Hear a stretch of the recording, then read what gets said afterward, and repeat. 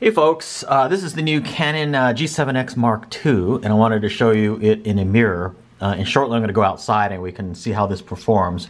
I'm going to be focusing this video mostly for vlogging and video purposes. Pay no attention to my wrinkled shirt. This definitely needs an ironing. Anyway, the new G7X MarkII has a new grippy thing here, so it's easier to hold, kind of a rubber grippy thing. Also, the screen not only pops up for doing vlogs and selfies, but also can move out and also angle at different angles and angle down and things like that, so it's more of an opposable screen. And also they've made a whole bunch of improvements, I think literally 25 different improvements in terms of a new digic processor, better audio, better video quality, and all that kind of stuff. So let's go outside and I'll talk more about it, and you can also get a sense of how it looks, sort of in a vlogging type scenario. But I think it does really well indoors as well. As you can see here, the exposure and the light of the video looks really great indoors, and I'm not in a very bright environment or anything either. Let's go ahead and go outside.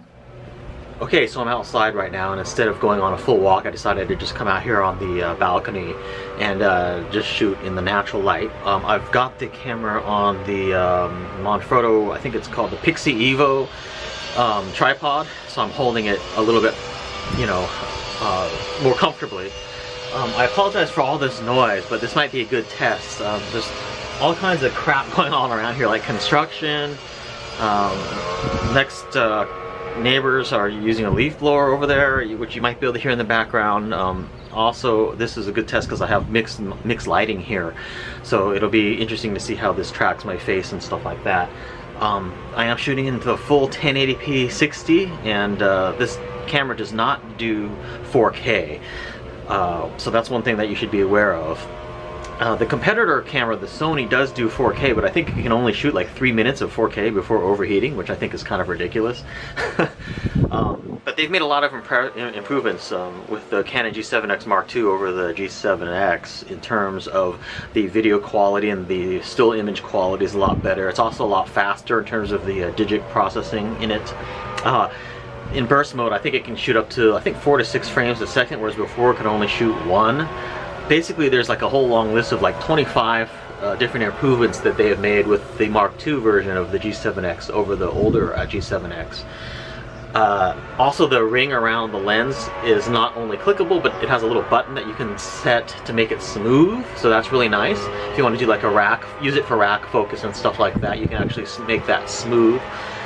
So this is a good test. This is going to be testing not only the image quality when shooting in video mode, but also the audio quality, as well as the image stabilization as well. I think the video quality on this camera is really good and really excellent, and I think it performs really well as a vlog camera.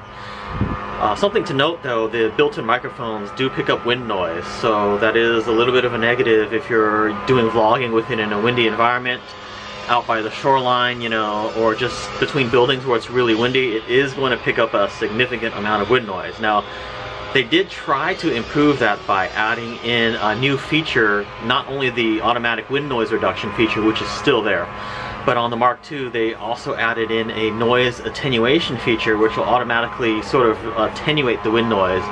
And I think that helps a little bit, but there's still quite a bit of wind noise on the built-in microphones, and there is no way to use a external microphone. There's no microphone jack on this camera, so that's one negative with the Canon G7X series. But I think for general purposes and for the size of it, it really is a very good vlog camera for the price. So this has been my test of the Canon G7X MarkII. For any questions or community and discussion, check the comments field. And for pricing and availability, check the description field.